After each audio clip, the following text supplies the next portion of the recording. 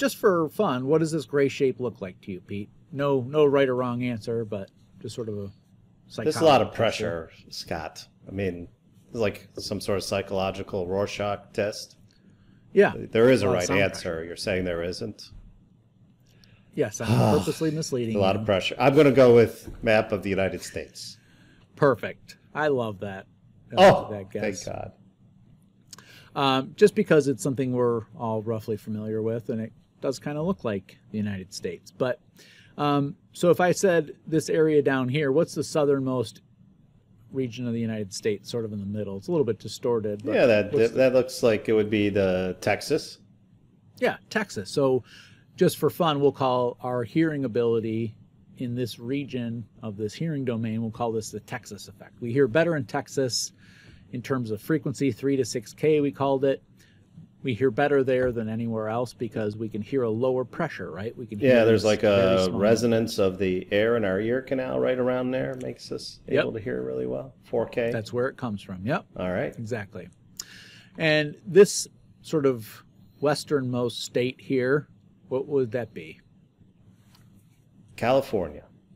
That's right. So this sort of looks like the coastline of California, and the California effect, as we'll call it today, is as I lower the frequency, you notice I have to keep increasing the amplitude in order to stay in this gray area.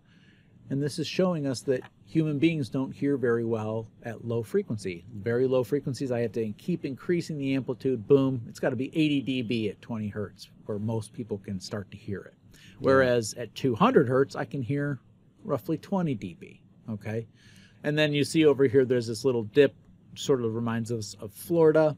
And then there's what I call the eastern seaboard, which is sort of this vertical line that just says above some frequency around 20,000 hertz. It doesn't matter how loud you make it. So certain sounds, when we can't hear them, like 20 dB at 50 hertz, that's in the Pacific Ocean. Other sounds we can't hear are in the Atlantic Ocean. Some are in the Gulf of Mexico. Got it. Correct.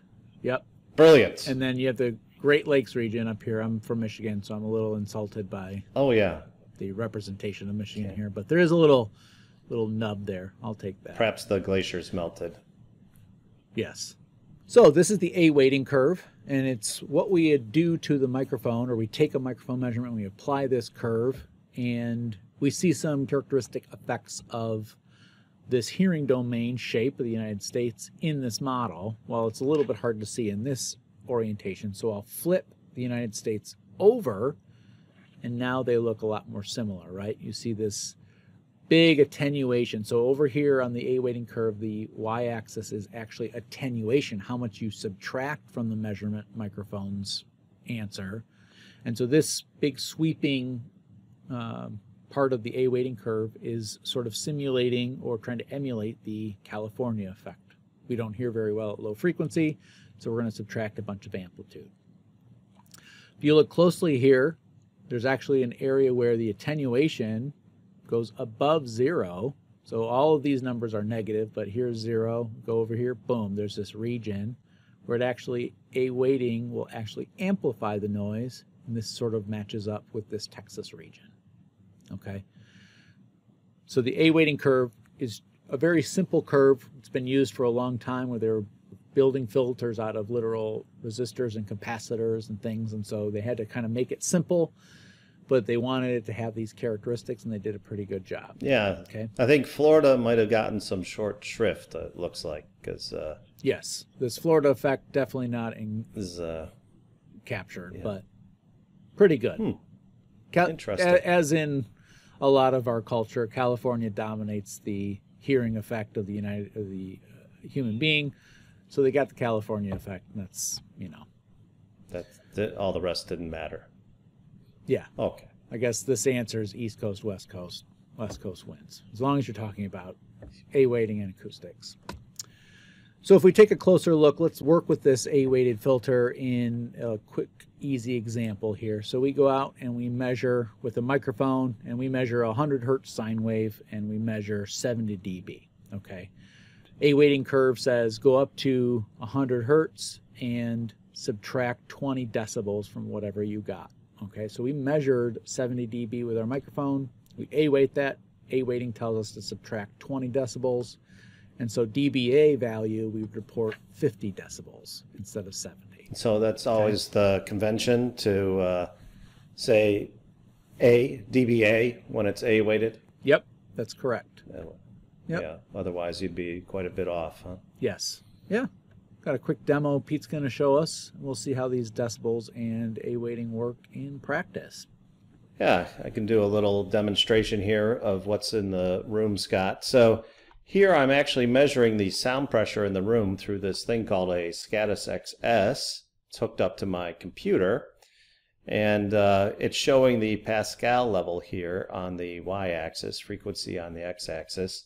And this Scatus XS is hooked up to this binaural headset. So this headset actually has a microphone in each ear, and it's being fed directly into the XS. I'm showing just one of the microphones. If I whistle, we'll see the frequency of my whistle there. So that's the Pascal value. I can put a cursor on here. And what do we think the frequency of my whistle was? It's about 1,235 hertz, 0.09 pascals. And so you might be wondering, what is that in decibels? And it's pretty easy. Here in the SimCenter Test Lab software, I can go right-click on the y-axis, Format, dB, and it'll plug that Pascal value into the equation you showed earlier, and it converts it, and we get it, it shows it as 72.67 decibels. Pretty cool, huh, Scott? Very cool. And it did that at every single frequency. So not only did I get a decibel value here at 1200, I got decibel values across the whole frequency range. So what is the overall sound level here? Is it 72? No, it'll be 72 plus an RMS sum with all these other values, right? Right. So it's not the highest value that gives you your dB value. So if you read in a magazine or something like this car is 80 dB or something, what they're actually doing is they're doing a summation across the entire frequency range, and they calculate a RMS sum of all those frequencies. So you can see that that is a little bit higher because, like you said, yep, Scott, it includes everything else in here. And in fact, if I start moving this cursor, now I'm summing over a smaller region, is it changing that value very much? Not at all. And that's because the largest peak is in there, just like we had earlier when we had the one source at 113.